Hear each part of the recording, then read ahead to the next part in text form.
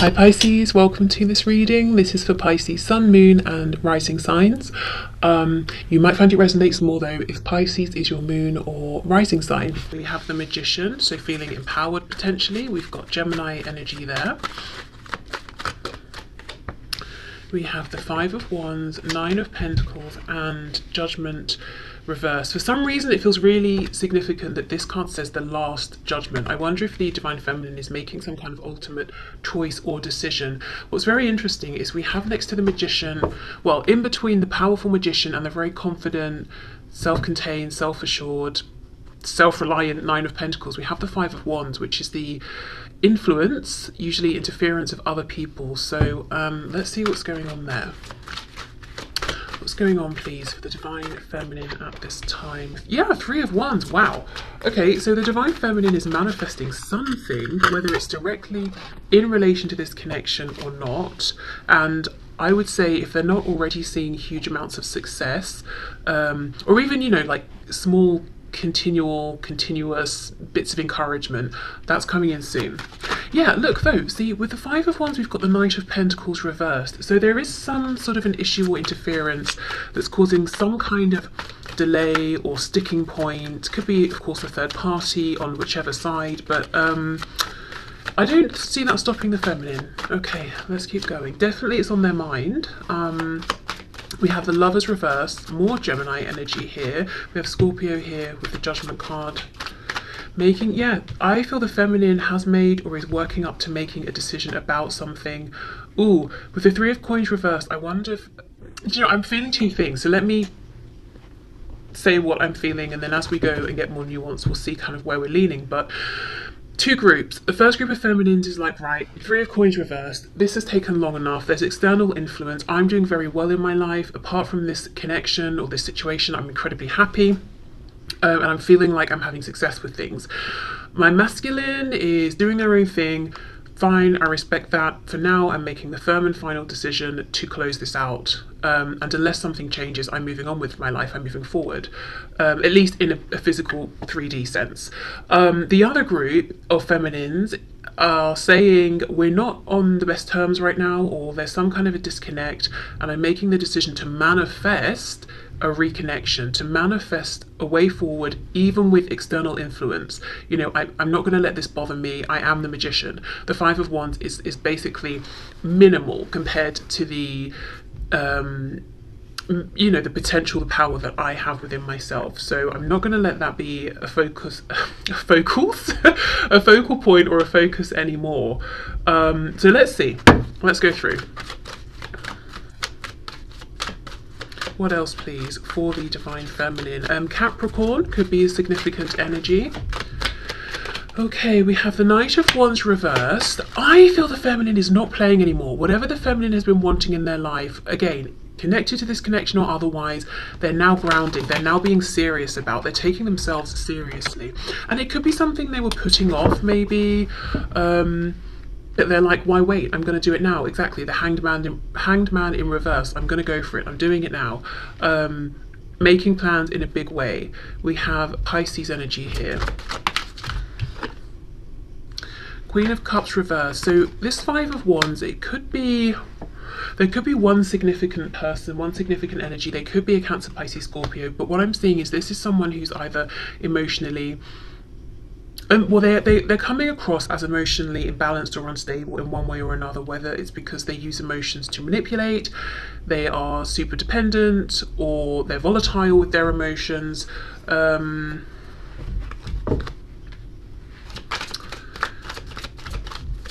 let me just see, hold on.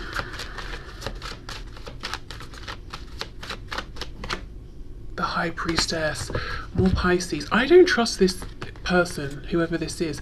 Do you know what this is reminding me of? I used to have a neighbour. She was very short, and sort of like short and petite, and she really used that to her advantage. She was an adult, but what, you know, that's fine. I have nothing against short, petite people, men, women, whatever.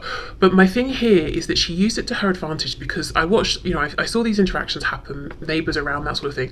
People almost babied her because she seemed so small and I guess they assumed fragile or something, but instead of her getting annoyed with that and trying to be like, I'm an adult, don't, you know, patronize me or whatever you're doing, she made it work for her, because she wasn't that nice of a person, but on the outside she would be all, oh, you know, I'm so sweet, I'm so innocent, I would never, because I'm so short, you know, short, tall, whatever, you know. But she was manipulative, basically. She realized what would work for her, and she used it to her advantage. That's what I'm getting here. Someone who's using something to their advantage, and on the outside they might seem helpless in some way, because they know that's how they're viewed typically, and it gets them places. And I'm not talking, this person doesn't have to be short or whatever. There's just something here where this person is playing on, I need help, I'm not capable. Whereas if you step back and thought about it for a second, of course they're capable. This person has a house, they have a job, you know, they keep their life going or whatever it is. But there's someone who is manipulative, and with the High Priestess, I don't trust their intentions. And also, I just want to put a disclaimer, I'm not saying if you're short, people think you're helpless, you know? It's just, it was specifically about my neighbour and the kind of image she cultivated and the energy she was giving off, you know, she was doing the whole thing, intentionally. Okay, so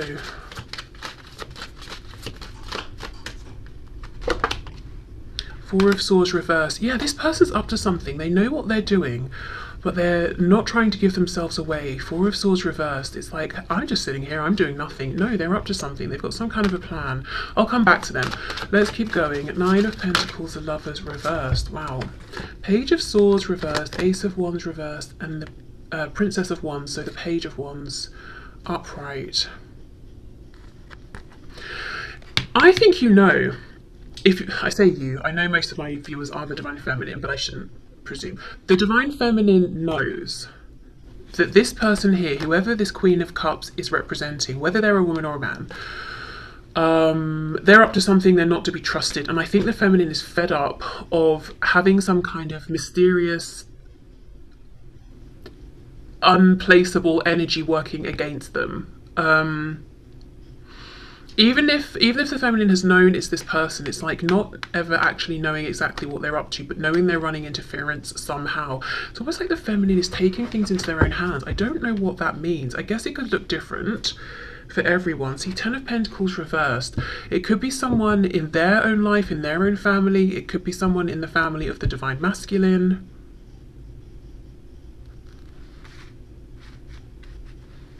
And it doesn't have to be action in the 3D that the Feminine is taking. With the Magician and the Three of Wands, it could be intention setting, asking their guides or the Divine to intervene, doing some sort of like energy work, you know, protection or something like that. Because another thing, I know, like, who cares about my neighbour, right? But honestly, the reason I'm saying this is because it feels so relevant. The other thing about the way she presented herself is that she was slippery, like it was hard to catch her. Trying to think how to word this. As in, okay, if I challenged something, or if someone saw the both of us standing outside having an argument, which, you know, didn't happen, but let's say it did, people would assume I was at fault, I was to blame because I towered over her, because, you know, it's just that thing of like, she's smaller, you're bullying her. No, I'm just making a point or trying to be reasonable. She is actually the one who's an arse, you know, but it's like, if I try to challenge that, I would look aggressive.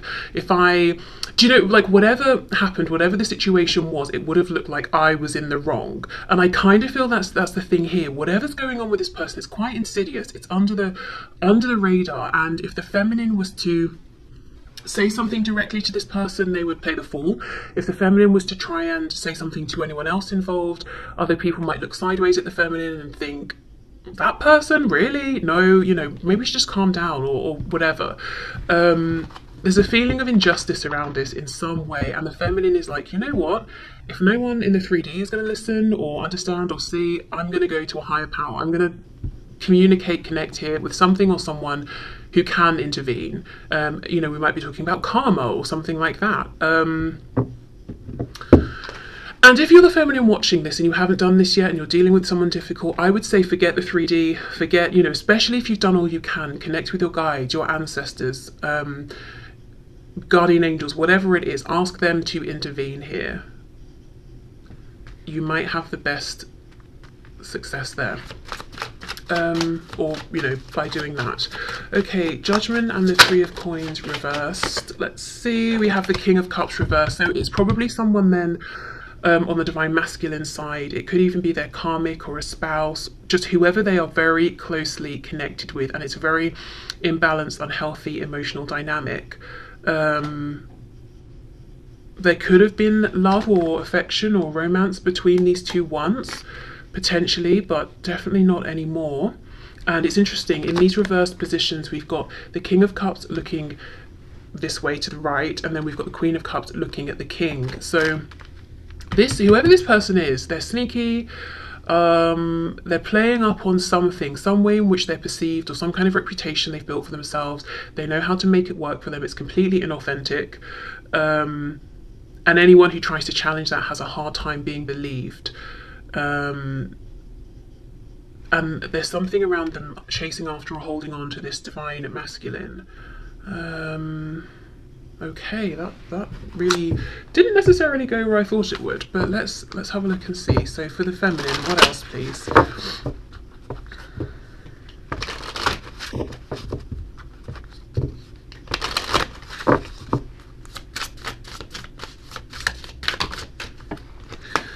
Okay, that's too many. Divine timing. Wow, okay, the number 3. Time is an illusion of perception. Trust in divine timing and that it has a plan for you. You are going to be okay no matter what. Okay. So there could be a message here around, if there's a frustration, do I need to make this huge decision right now? The answer is no, but do keep being powerful, do keep making moves. Also for the divine feminine, I do, especially with this number 3, I do think something around whatever they're manifesting, whatever movement they're trying to have, or whatever waves they're creating, get your spiritual divine team involved here. And especially around this energy, this Queen of Cups energy. You know, you will come out on top. You know, karma will balance out. And I don't think it will balance out in the sense of coming from the 3D. I think spirit will intervene, and karma will come through for this person. But I think if the feminine is trying to convince anyone of anything or whatever in the 3D, probably just drop that, you know. It's just going to be like bashing your head against a brick wall. Right, so let's see what's going on for the masculine. And let's put this back in case it wants to come out again.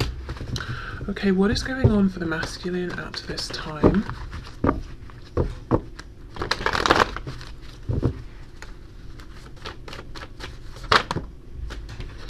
Two of Swords reversed, Wheel of Fortune, which does make me think of divine timing. We've got Sagittarius energy there.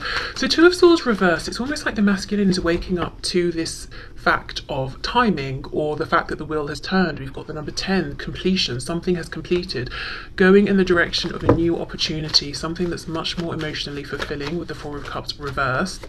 Five of Swords, but it's creating conflict, arguments. We have the Six of Wands. So the masculine could also have been going through a bit of like an ego death, or realizing something about their ego.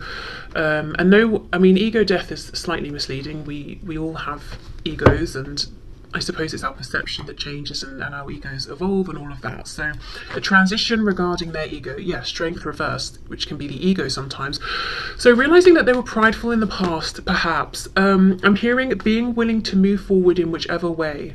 So if they were putting their foot down and saying, I'm not moving forward in this situation unless this, or until that, now it's got to the point where they're saying, I'm just willing to move forward.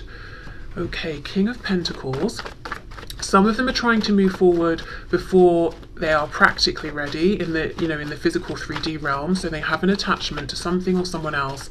Maybe there's even a contract involved, and they're trying to move forward before they've perhaps dealt with this or resolved this, or they're trying to get out of this now, and that's what's causing arguments. See, look, Knight of Swords, Five of Swords. Tell us more about that, please. We have the Chariot reversed, Cancer, and we have the Eight of Cups. Wanting to walk away. So right now it's like the masculine is going through some transition or some kind of ending and trying to extract themselves from it, but feeling like it's slightly confusing.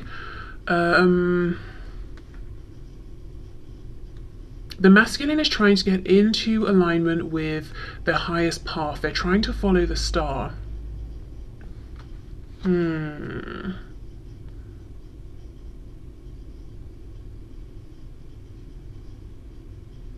There's someone here they're arguing with, but this person isn't showing themselves. Not yet anyway, which does make me think it's the person the Divine Feminine is aware of, that Queen of Cups. Okay, what else? Look at that, the Devil. So there's some Capricorn energy that I mentioned earlier, but really I think this is talking about this other person, whoever this is in their life. It doesn't even have to be like a romantic karmic or anything like that, but this person, honestly, the word insidious, I know that's quite a strong word, but that's how it feels, and we've got the Devil coming out. Whoever this is in the masculine's life doesn't want to let them go. Okay, King of Pentacles. What can you tell me about the King of Pentacles, please?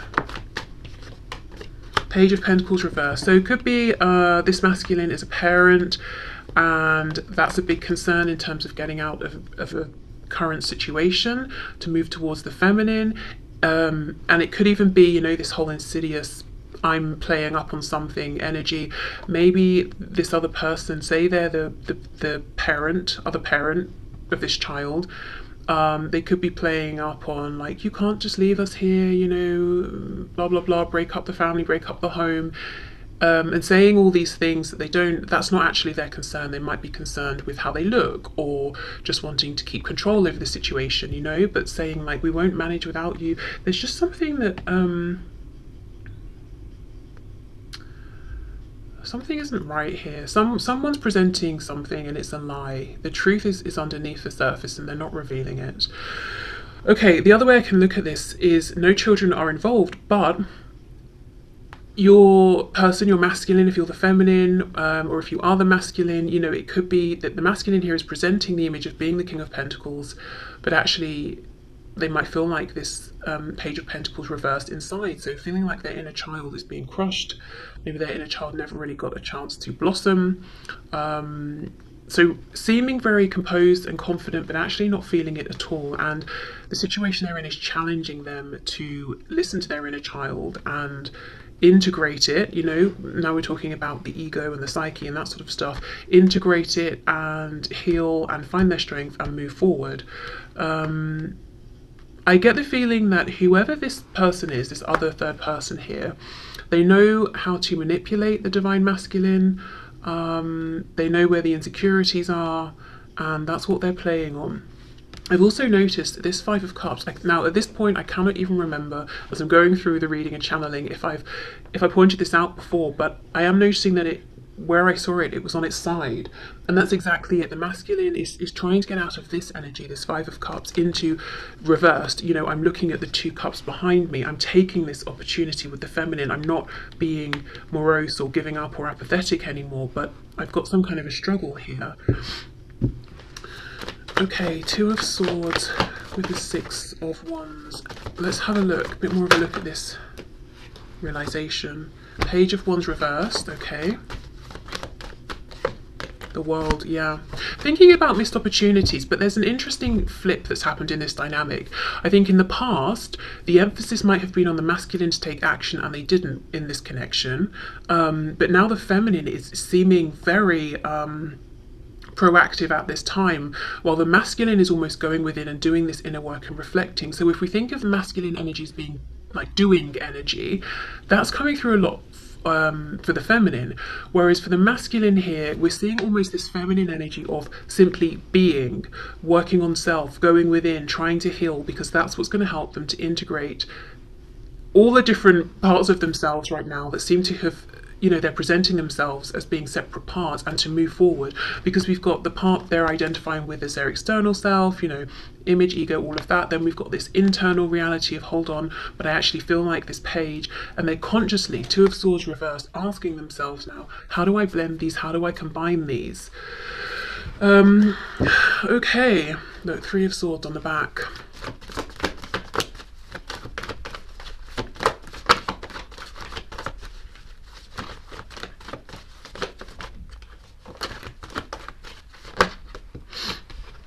Okay, Ten of Pentacles, and I did just see the Queen of Pentacles coming out. There's some sort of some 3D situation, Nine of Cups, that the masculine is in, and there are roots, like really deep, widespread roots here, and they've got to sort of like dig up everything so that they can move away from this. And it might be good in a financial sense, but I do not think they are happy. Page of Swords reversed. Meanwhile, I'm clarifying here the Wheel of Fortune. What I think the masculine wants to move into is the complete experience and package, which is the stability, the emotional fulfillment, the you know, the wishes coming in, and with the Page of Swords reversed, a situation that continually offers the potential for expansion. You know, it's not just, okay, we're here, we're doing this, that's it. We'll never grow, we'll never evolve, we'll never explore in any other way. We'll keep moving forward, because I think right now they feel very limited, very constrained. And I know this reading sounds a lot like I'm just pointing out this Page of Cups and going, it's their fault. Sorry, not Page of Cups, Queen of Cups. But what's coming through strongly is this difficult dynamic that this masculine seems to be in with whoever this Queen of Cups is. And what we could say, if we're being high vibrational, is this Queen of Cups came into alignment with your masculine in order to highlight this disconnect between, you know, their inner self and the image they're presenting, to encourage the masculine to learn that lesson, you know, and to move forward. So there is that, but in a very 3D sense, yes, right now I think the masculine is in some kind of very restrictive entanglement that they are actively trying to get themselves out of. The feminine, I think, is 100% aware of this and is doing work on their end, but working with energy here, manifestation, intention, all of that. Again, if you're the feminine and you've been trying to get people to listen to you and you're finding that they're half paying attention, or they don't understand the full intensity or severity of the situation, I would say just leave it. You know, they might be being taken in by whatever display this Queen of Cups is putting out there. Turn to, you know, as I said, you know, energy, power that's much stronger than anyone in the 3D anyway, you know, and find your help there, because there's something very imbalanced about this situation. So I do feel if you're inviting your guides in, your angels in, all of that, they will want to, you know, reset the balance here on your behalf. Okay, so let's get one of these cards here, one of these oracle messages for the masculine.